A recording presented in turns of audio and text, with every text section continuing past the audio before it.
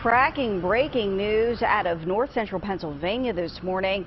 State police say 24-year-old Adrian Oswaldo Sura Reyes has been arrested after a car plowed into a crowd of people at a bar in Berwick. We're told that group of people was raising money for the victims of a recent deadly fire in the area. Shortly after the crash yesterday, police responded to another crash in a nearby town involving the very same suspect. Officers say they found a woman dead there along with the suspect, who is taken into custody. Our heart and prayers go out to those injured this evening. It's an awful tragedy. There's no way around it, and no effort will be spared to try and conduct the most complete, competent, and thorough investigation possible.